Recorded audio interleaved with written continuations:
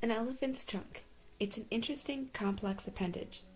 African folklore tells us the modern elephant got its trunk because a curious young elephant leaned in too close to a wily crocodile, and the crocodile played with him like a Gumby doll until he got his distinguishing characteristic. According to anthropologists, the truth has more to do with the common ancestor.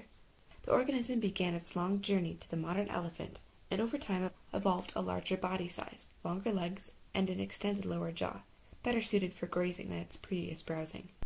The animal's neck then shortened to support the heavier head. Over time, its proboscis also extended, and natural selection made it evident that with the animal's new longer legs, the trunk was more useful than a ground-scraping underbite. It's easy to see why the trunk was selected for.